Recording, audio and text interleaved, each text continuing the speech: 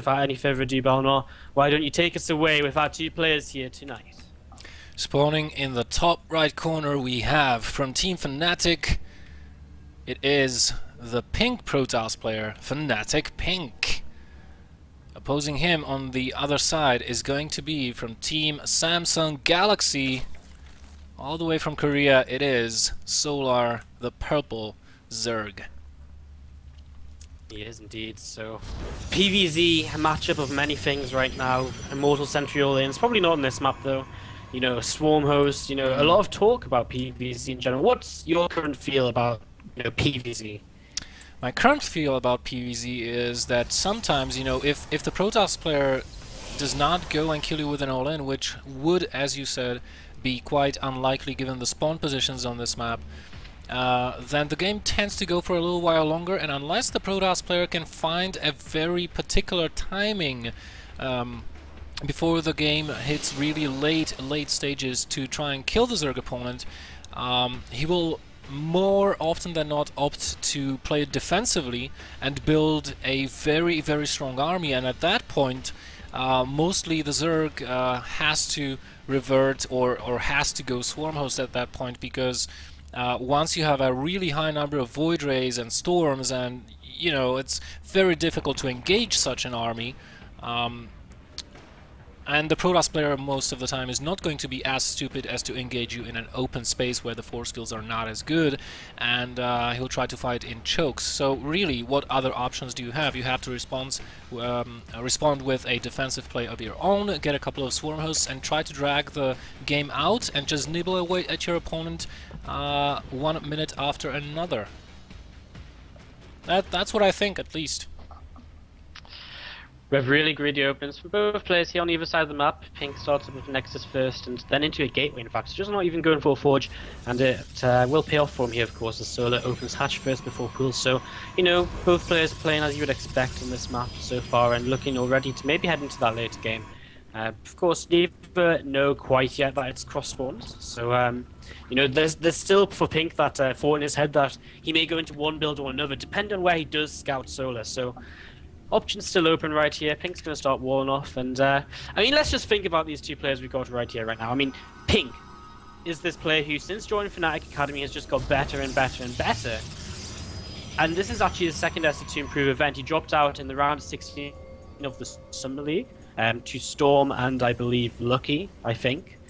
But, I mean, he's a great player, and I'd expect him to go far if his first opponent wasn't the guy who just yesterday came out and aced for Samsung Galaxy in Pro League. Yeah, that's a very good point you made there just now, Wordy. And you know, I can imagine that Pink is having a lot of respect for the guy he's playing against right now. But at the same time, if you have aspirations of being a professional gamer, being able to take games off of anybody, you cannot have this mindset. Yes, you should be careful of certain things because you're playing against a very heavily trained and experienced opponent, but you cannot be afraid of him.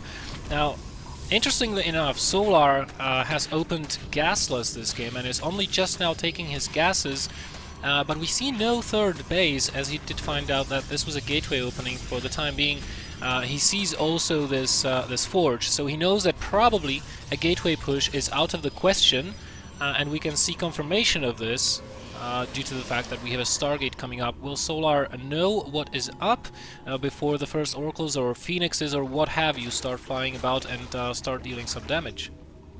I think he will. I mean, you've got this first Overlord already getting in position on the kind of the left-hand side of the main. He may very well wait for his Overlord to get to the natural as well, so he can fly in two places at the same time just to maximize his scouting. But, I mean, already seeing the Forge, it kind of tells him, right, well, you're not going to attack me in the very near future because you're going to invest in at least an upgrade, otherwise your Forge is completely wasted. Yeah. So Solar knows he's got a little bit of time, and, you know, Pink, he's going to go Overlord hunting with these Phoenixes, and then Solar's going to know, know what's up. We actually see what I think is a very fast lair from Solar. Yeah, it is a very fast lair. 2 additional gases being taken, and we have a single evolution chamber going down with the Roach Warren. So this could turn into an aggression, and Solar may try to take a third base behind doing this what I believe will be Roach-based attack. Now on the side of Fnatic Pink, I wonder how many Phoenixes he's going to be making, because he is getting the +1 from his Forge. He's transitioning very quickly into a Robo facility. If he makes only like 3 Phoenixes, he can actually tech switch rather fast, which is not what we usually have been seeing from Protoss players. Usually Protosses get like 4 to 5 Phoenixes in order to be able to kill Queens. And there's the Twilight Council going down, so I actually think this might be Blink play with +1 or optionally +2. 4th Phoenix in production, so Pink making a little bit more. You know, this looks a lot like something that Patience loves to do, which is, you know, goes up to +2 nice and quickly, start boosting out a bunch of Immortals and getting Blink, and you know, you can take a fairly fast third base with this, and well, actually it's not going to be that, we'll throw down Robo Bay, so that changes things. The Robo Bay fairly quickly here, considering this is PvZ, just going to go straight to Colossi. We don't see that too often anymore. Yeah, and the scouting here is going to be very important for Pink. He did see how terribly late the third base was, so he should be preparing for aggression from the Korean right now. Queens at the front, he won't get it, but yeah, Transfuse is too strong, man. Yeah, Solar knew exactly that he was able to be out there with them Queens. You know, he knew it wasn't like a mistake by him, and he's golf lucky. He knew he was safe to be out there, so completely fine. He's getting his third base finishing now, and you know, this is really nice timing for the third base of Pink. It's nice and early compared to the third of the Zerg, and you know, really, Solar should probably look to rush out a 4th base of his own. We do see a few Roaches for Solar moving across the map, and that's why I would have liked to see at least 1 Immortal for Pink, because 1 Immortal makes this trivial, this little push that Solar's doing right now. So either way, I think Pink's not going to take too much damage here. You know, Solar, well, he is reinforced with a few more Roaches, and they do have +1. Yeah, they do, and they have a Glial Reconstitution and Burrow as well. And I think Pink is being led on here a little bit by Solar, because Solar already has his Infestation Pit finished. You know, and he knew that Pink saw how late that third base was. He knew Pink is going to be expecting aggression, so he would be a little bit more cautious in taking that third base. And this number of Roaches will be quite enough to keep Pink pinned back in his main base, and Solar can actually take out the third. Solar actually burrowed that Roach that got caught by the force field, and yeah, Pink's third's going to go down here, so Pink really maybe being a little bit too greedy, you know, not investing in any Immortals or anything. The Phoenixes do come back now, and he is going to maybe try and hold this, but with only a single Colossi, you know, there's nothing to really protect that Colossi, and Pink can't realistically fight. He doesn't have range here, and Solar getting ready to just go into Swarm Hosts behind this, and these Roaches. You know, a few of them are going to die off, but for killing the third base and killing off the earlier sentries that they already got. Oh, they might get the Colossus! Here. It's going to be close. Pink's just going to maybe get away. But he's taking so much damage on the rest of his ground army, and Solar just... Well, I mean, Pink's just really not prepared for this kind of aggression, and Solar, with a few Roaches, is still teching behind this. And guess what? What do we have behind this for Solar? Swarm Host, Spire going up, and Solar will be producing quite a number of those Swarm Hosts shortly here, and then probably will be taking a 4th base right over here to increase his gas income so that he can transition into Hive Tech.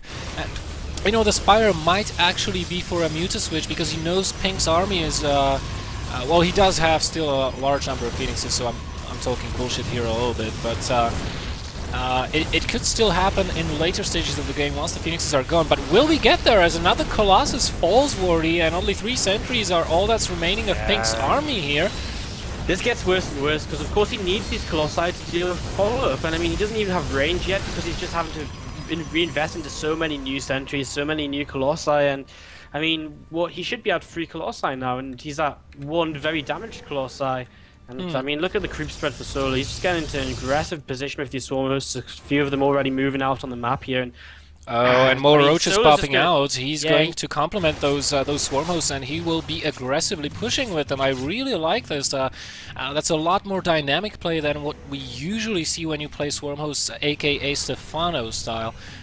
This is a lot more likable, and this might just break Pink here. Interesting thing to note before I give you a word, Wardy, is that resources lost so far are pretty much equal between these guys, which is quite surprising considering how much damage Pink took. Yeah, it's kind of weird. Pink hasn't actually lost any probes. And I mean, to be fair, Solo has thrown a lot of roaches away, but the thing is, he's thrown away these low-tech units. For these high-tech units of Pink, it's not really the resources that matter, because, I mean, Solo's quite happily on an even/better economy than Pink. It's the fact that Pink needs the higher number of Colossi, and we see him, he's getting a second robot now. His +3's on the way, which is something he does have going for him quite nicely, but already the Locusts are barraging on his front door, and he just has nothing. I mean, he barely has any sentries because he's lost so many of them, and... Yeah. He's going to have to wait this out a little bit until he has enough Colossi, but here come the Corruptors. There's not a whole lot of anti-air here for Pink. He's got, I mean, he's got 6 Stalkers and 3 Sentries. 6 Phoenixes are going to be helping out a ton against these Corruptors because there is not that many of them, but at least 1 Colossus will go down. Actually, both of those might go down, leaving only 1 Colossus here, as more and more Corruptors and Locusts are going to be streaming in. The ground army is all but gone for Pink. All that's remaining are these Phoenixes. Emergency warping of Stalkers happening at the 3rd base, but Solar with 12 more Roaches on the way, +2 just about to finish, and 4th base almost done. Yeah, this is Solo just continuing to walk all over Pink. The supplies tell the whole story, but past the supplies, I mean, we even see Roaches just walking in the main. We see just constant barrels of their Swarm Host Locusts hitting the 3rd base. Corruptors just camping over the base in case any more Colossi dare to pop out. And I mean, this 3rd base is going to die, and Pink's actually trying to take a 4th to the top left, but it's just a slow death for him here as these Stalkers do, you know, alright-ish job against what's here, but there's no real answer to the Corruptors. The Stalkers aren't in a big enough number to keep the Colossi alive.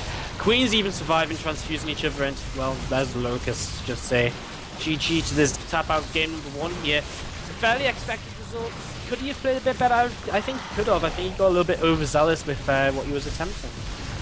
Yeah, I think you know, you're getting a Twilight, you want to go into +2, at the same time you want to go Colossus, you don't have that gateway count yet, you have your 3rd on the way, and suddenly a group of 15 Roaches appear at your doorstep. That can't be a good position, and I really do think, as the GG is called by Pink, I really do think that he was... you know, he was being led this entire game by Solar. I mean, we could see from start to finish of this first match that Solar was basically dictating the tempo. He was dictating when and what Pink is able and allowed to do, and he was just in control from start to finish. So I don't really actually think he was under any kind of threat from Pink. No, I don't think he was.